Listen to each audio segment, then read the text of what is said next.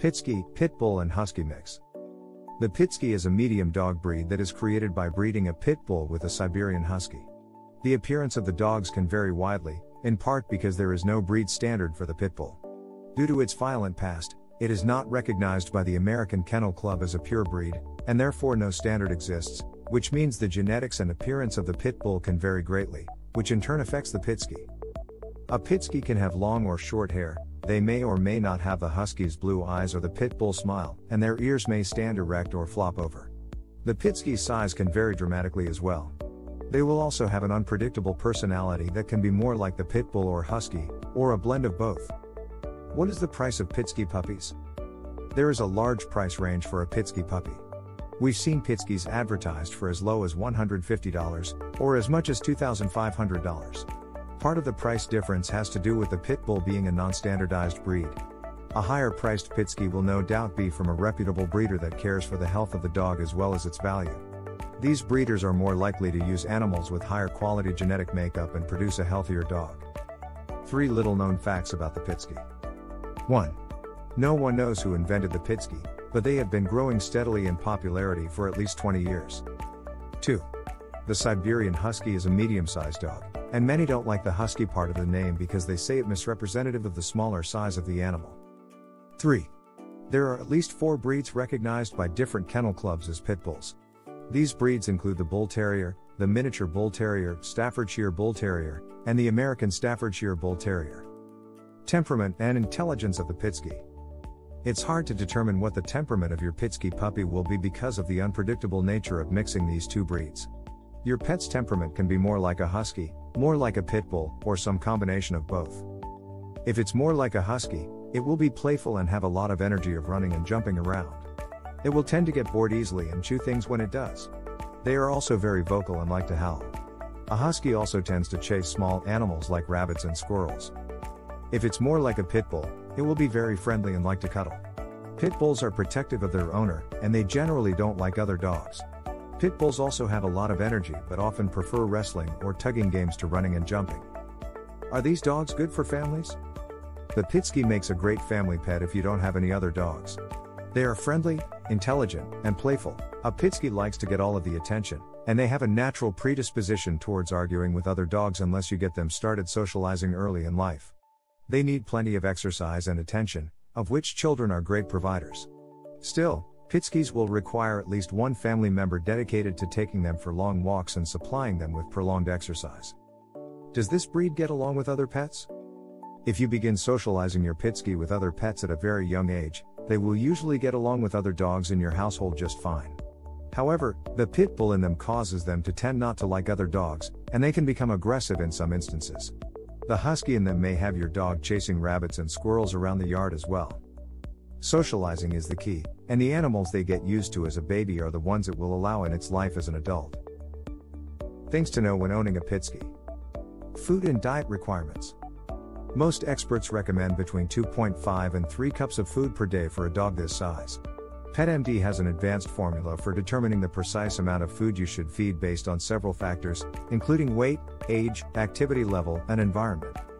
It's important to get the highest quality food that you can afford to give your Pitsky a balance of essential vitamins and minerals. Your dog food should contain a lot of high-quality meats and no byproducts or harmful preservatives like BHA. Watch out for foods that have a lot of mysterious ingredients, and it's usually better to avoid specialty foods like grain-free or weight-gaining unless directed to use them by a veterinarian. Exercise. A Siberian Husky can travel hundreds of miles in a few days, and a pit bull has a history of wrestling bulls as well as bears for sport, so it makes sense that your Pitsky is going to need a lot of intense exercises to stay happy and healthy. Some experts claim an excess of 90 minutes of exercise a day is required to prevent your Pitsky from putting on weight. Because of the high degree of exercise required, this breed is best suited to families where at least one member is athletic or spends a lot of time outdoors where they can provide space and motivation to complete the exercise. Training. Both parents of the Pitsky are intelligent breeds that do well with proper training and can perform a multitude of tricks. In many cases, trained dogs will obey a command first and can complete a variety of objectives. Training your Pitsky is not hard and only requires rewarding good behavior with a treat. Treating a puppy that follows a command is a fast way to unlock the power of an obedient pet. Grooming. If your Pitsky has a Pitbull coat, the hair will be short and straight, requiring only occasional brushing. If your Pitsky has the Siberian Husky coat, it requires a substantial amount of maintenance. The coat of a Siberian Husky has 2 layers, and each will need special care to keep from matting and tangling. This type of coat will require frequent brushing and trimming. You will also likely require detangling and dematting products as well as occasional trips to the professional groomer. Health and conditions. Pitsky puppies come from strong stock, and most have few health problems and require vet visitations only rarely, but there are a few things that they are prone to that we would like to go over with you. We've divided the health conditions into serious and minor, but all problems need immediate attention. Minor conditions: knee complications and follicular dysplasia. Serious conditions: hip dysplasia, hypothyroidism, and obesity. These are the more concerning problems your Pitsky can face. Hip dysplasia.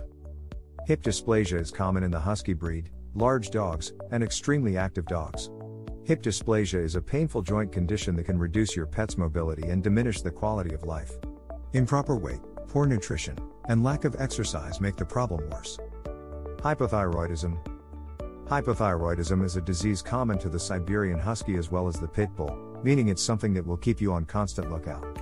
Hyperthyroidism is a serious issue that affects many dog breeds and can lead to hair falling out, as well as weight gain and cold intolerance. Hyperthyroidism is also one of the most misdiagnosed illnesses because many other health problems produce the same symptoms. Once diagnosed, you can treat hypothyroidism by taking a hormone supplement. Obesity. Obesity is a severe problem to the Pitsky, and it's through no fault of their own. Obesity is the result of a lack of exercise and overeating. It's prevalent in dogs like the Pitsky, Pit Bull, and Siberian Husky because their owners don't have the huge chunks of time required to provide enough exercise to maintain a healthy weight.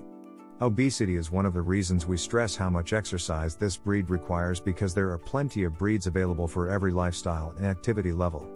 If you live alone in a small apartment and spend most of your day at work, a Pitsky is not the best choice. Here are a few less common or minor problems common to the Pitsky. Knee complications. Pitskys are active animals that like to jump and wrestle. This activity puts a lot of strain on the canine cruciate ligament, which is similar to the ACL in people. Over time, this ligament can wear out and cause your pet pain and swelling in the knee area. This problem is often seen in their pit bull parents and is usually brought on by old age. If your pet is experiencing symptoms of knee pain early in life, it's best to take them to the vet immediately. Follicular dysplasia. If your Pitsky takes after the Siberian Husky and has the thick coat of fur, it could be at risk for follicular dysplasia. Follicular dysplasia is a disorder that can cause hair loss and patchy skin, and there is no treatment though shampoos and topical creams can help. Male versus female. Female Pitskys tend to be a little shorter and lighter than their male counterparts, which makes them a little less susceptible to injuries caused by activity and reduces the chances of knee complications and hip dysplasia. The females will still be at risk from the many dangers associated with the reproductive system and childbirth, however. Summary. A Pitsky is an excellent pet if you have a lot of time to devote to playing with it, or you have a lot of family members that can help. They are very friendly and get along well with small children.